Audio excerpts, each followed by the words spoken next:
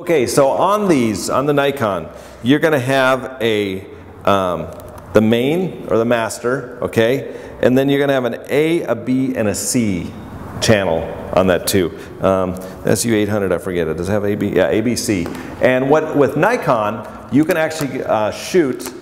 You can set up like your main light in TTL, and then you can set your backgrounds up in manual. So if you want to control that, you can easily do that. And the way Nikon does it, it's like quarter, half, full power kind of thing.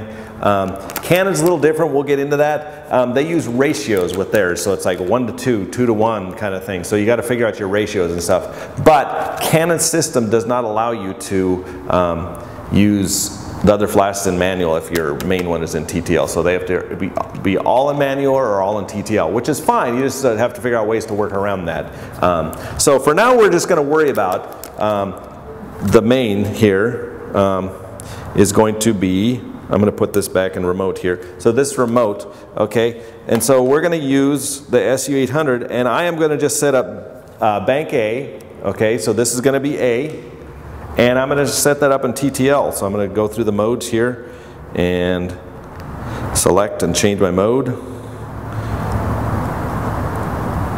and it's in TTL, and there we go. So I'm ready to go. So right now this is going to tell this flash to fire in TTL. And so it's going to use my meter through the camera, and it's going to actually know, no matter how far away I put that flash, it's going to know how much light it has to put out. Now obviously there is a minimum and a maximum distance that these flashes work. That's what most people don't get their heads wrapped around, where if you're too close, the flash cannot put out low enough power. And if you're too far away, the flash can't put out enough power. So there is a distance you have to worry about with this.